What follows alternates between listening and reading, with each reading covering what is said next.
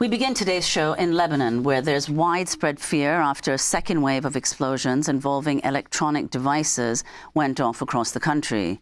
Israeli agents are reportedly responsible for rigging the devices. On Wednesday, thousands of walkie-talkies and other devices blew up, killing more than 25 people and injuring more than 600. Some of the blasts occurred at funerals for victims of Tuesday's explosions, which targeted electronic pagers, when 12 people were killed and nearly 3,000 injured, including many members of Hezbollah. This was the scene at one funeral on Wednesday.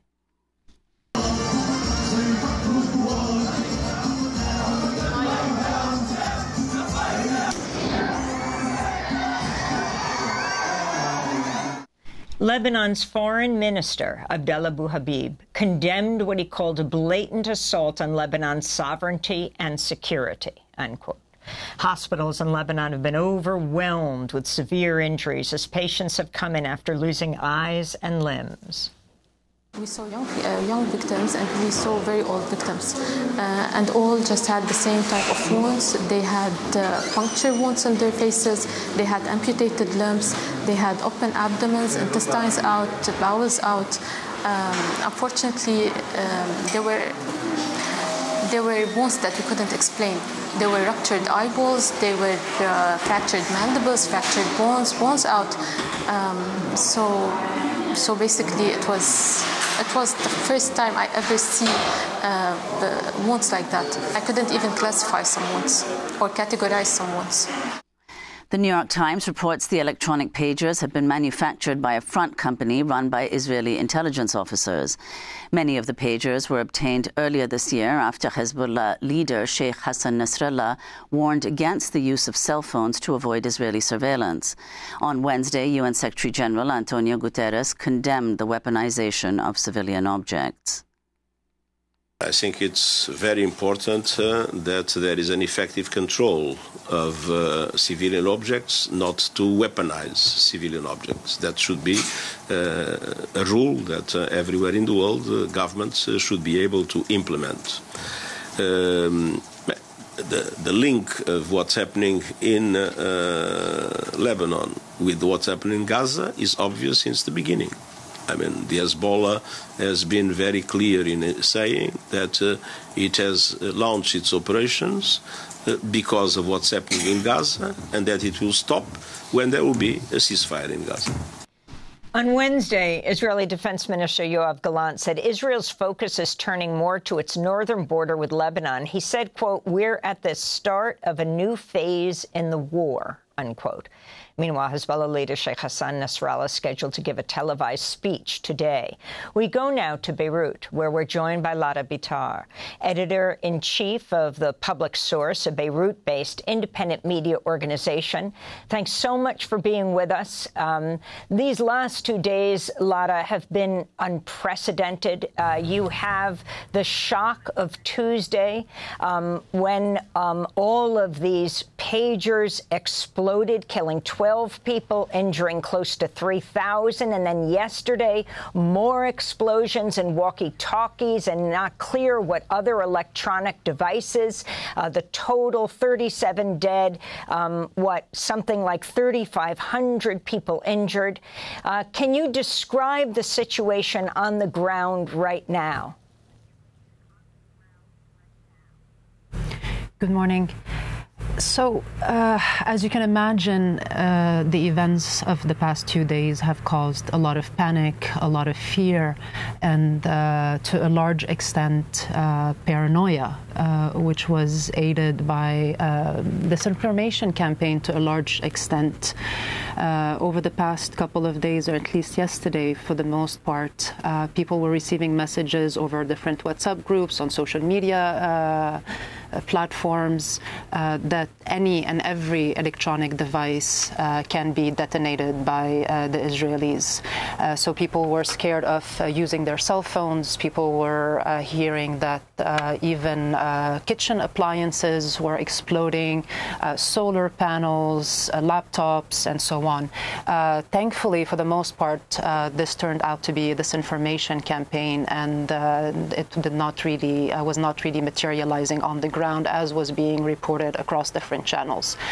That's maybe the only solace from the events of the past couple of days, where we saw civilian areas and civilians being targeted.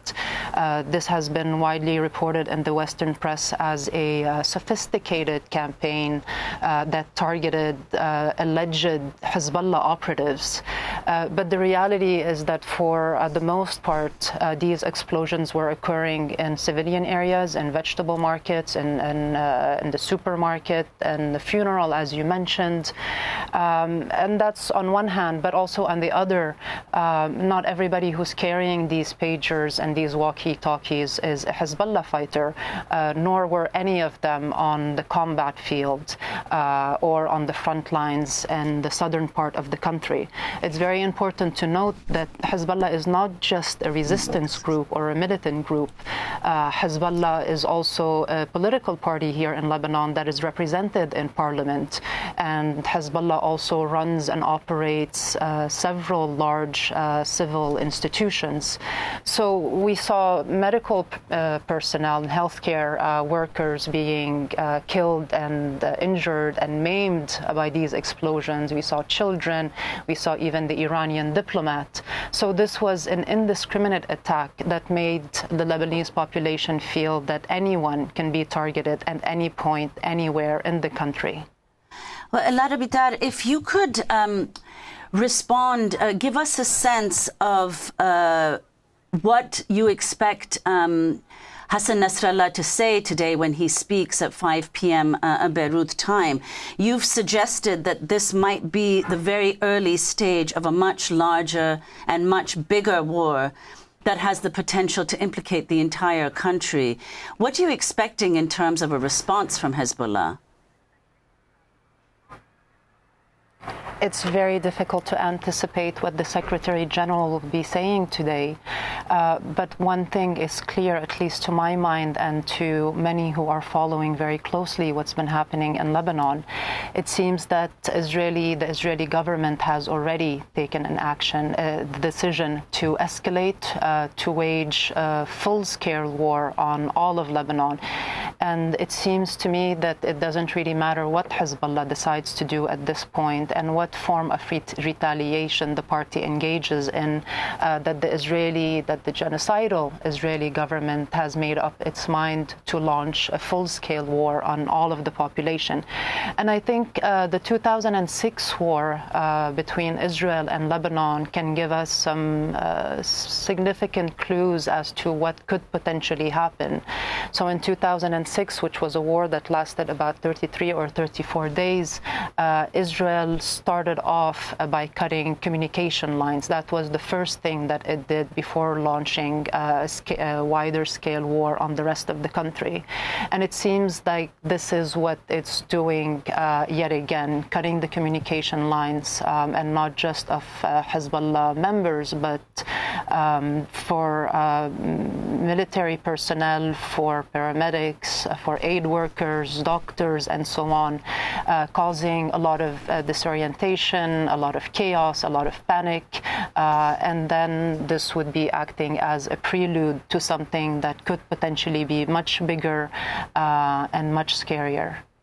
Lara Bitar, I'd like to ask you about what the response has been from different political parties in Lebanon to these widespread attacks. Let's just go to Lebanese parliamentarian Mark Dow, who spoke to the BBC earlier today. This is what he had to say. The reality is Lebanon has been suffering for the past 11 months from the war in Gaza, economically, financially, but also because we had some unilateral actions by Hezbollah as well to start bombing from South Lebanon. We're talking to Hezbollah and telling them, you need to take all your decisions within the institutions of the state. Acting as a rogue unilateral actor on the military front is causing all of Lebanon damages because of Israeli aggressions, their genocidal war, and their lack of respect for the rules of war or even for crimes against humanity. So, Lara, if you could respond to what Mark Dow said and whether this is a widespread belief, the fact that Hezbollah is operating unilaterally and that it should not be. It should be working within the imperatives and desires of the Lebanese state. So Lebanon is split between two camps. On one hand, you have Hezbollah supporters who believe that we have a moral, ethical, political duty to stand in solidarity with the Palestinian people in Gaza and also in the West Bank. Hezbollah scholar Amal Saad referred to this as anticipatory self-defense and as military solidarity.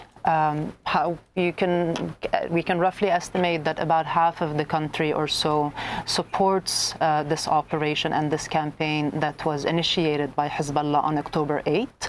And on the other hand, on the second camp is fiercely in opposition, not only to this operation, but to Hezbollah in general. And they are using the war of the past 11 months as a means to weaken Hezbollah, to attempt to strip the resistance group from its weapons, to demoralize its supporters. The second camp has been consistently lobbying the international community to exert additional pressure on the militant group. So right now the country is not really unified, but in the aftermath of the two terrorist attacks that took place on Tuesday and then on Wednesday, we saw for the very first time wide condemnation across the board in Lebanon, but also for the first time to some extent in the international community. You tweeted on Tuesday, the day of the pager explosions, we should learn from the mistakes that were committed in 2000 and not repeat them when the next big day of liberation comes, and it will sooner or later. What did you mean? Many of us believe that the liberation of Palestine is inevitable and that it's only a matter of time. In that tweet in particular, I was referring to certain individuals, certain groups, and to some extent some political parties who are constantly agitating against Hezbollah, who have in the past collaborated with Israel, and who would much rather see the country be completely destroyed rather than maintain Hezbollah in power or have Hezbollah maintain its weapons. In that tweet, I was referring to what happened in the aftermath of liberation in May 2000, when the Southerners who had endured the torture, the abuse, the humiliation by the Israeli occupation forces and their Lebanese allies, those residents were asked to simply turn the page, to forget about what had happened, and to coexist with those who had tortured them. And I was just referring to this mistake in particular that I believe has allowed these Zionists to some extent to continue to operate in the country. We saw something happen during the 2006 war, but this was on the level of government officials, and we know this from WikiLeaks cables. Several prominent government officials were agitating for war against Hezbollah. They were pushing the international community and supporting Israel to continue its bombardment of all of Lebanon in order for them to get rid of Hezbollah. And that, in my opinion, is a betrayal of the citizens of the country and the sovereignty of the country. Well, Lara Bitar, I would like you to talk about what your concerns are about how this war could escalate along the border. I'd just like to go to Israeli Defense Minister Yoav Gallant, who spoke Wednesday at an Air Force base near Haifa. I believe that we are at the start of a new phase in the war, and we must adapt. First of all, the center of gravity is moving north. The meaning is that we are moving resources and forces and energy in the northern direction. The action is being done by all the bodies, and the goal is a clear one, and it's simple: to return the residents of the communities in the north to their homes safely. So, Lara Bitar, what do you think that means, they're moving forces to the northern border? it's difficult to predict. But again, looking at the 2006 war, we can expect the bombing of bridges, of roads, power plants, irrigation and drinking water systems, and other vital infrastructure. In 2006, airport runway was also bombarded, and Israel imposed a sea, air, and land blockade on Lebanon. But I just want to address the point that this war that Israel will be waging against Lebanon is an attempt to return its settlers to the northern part of occupied Palestine. And I imagine that this is how most media organizations will be reporting on this war. But I think it's important for us to go back a little bit in history and recall that Zionist organizations as early as 1919 were pushing for the demarcation of the border after the Litani River, which means 30 kilometers or 19 or 20 miles deep inside Lebanon. So this is not really very much about returning the settlers to their homes, but this is about this long-standing desire and intent of the Zionist project to seize the Litani River. And Lara Bitar, finally, or I should say parts of the Litani River, yes. Will this make Hezbollah more popular in Lebanon and compare its power to the Lebanese government? There is no Lebanese government really to speak of. Lebanon is still reeling from an economic crisis that started in 2019. The state is almost bankrupt. Most state institutions are barely functional. There's absolutely no comparison between the power of the Lebanese government in comparison to Hezbollah. Lara Bitar, we want to thank you very much. And as far as Hezbollah's... Go ahead. Sure. I just wanted to respond to the question of Hezbollah's popularity and support.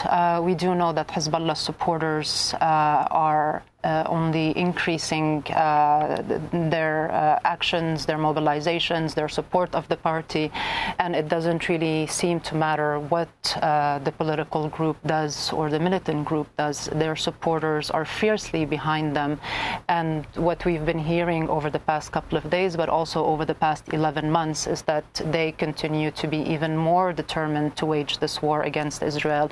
And supporters of the party and loyalists to the party are willing to give up their children, their homes, their livelihoods in support of the mission and political project of Hezbollah. Lara Bitar, editor-in-chief of The Public Source, speaking to us from Beirut. The Public Source, a Beirut-based independent media organization.